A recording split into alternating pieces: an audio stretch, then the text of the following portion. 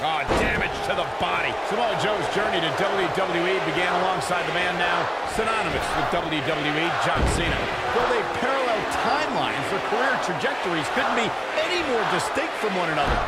The only thing that would make this match more enjoyable to watch would be if I was calling it without you two bozos interrupting me.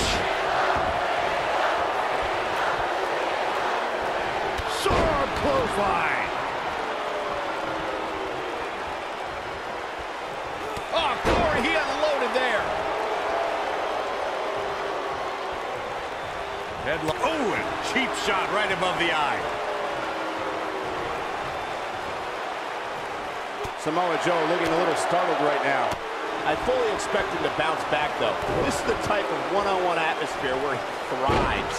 Let's not get ahead of ourselves, Cole. This is just a little bump in the road for him here. Oh, Nothing to worry about. This might be it. Oh, my.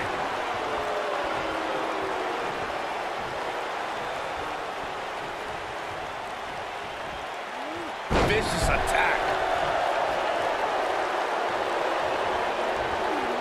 Hooked up. Incredible impact.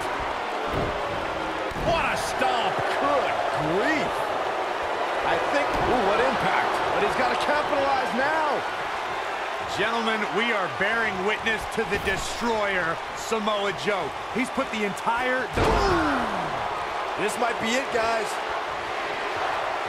This is a tough spot to find yourself in, that's for sure. But if anybody could break free from this, it's this superstar. What a slam! Impactful. Will jar your spine. Samoa Joe isn't looking so hot, guys. And he got a near fall out of it.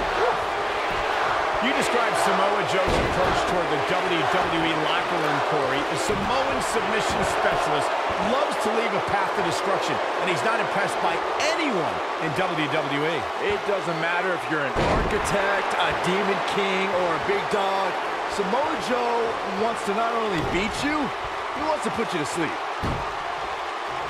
Sunset bomb! Wow.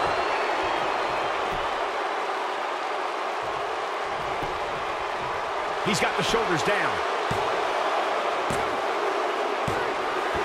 What a way to win a singles match.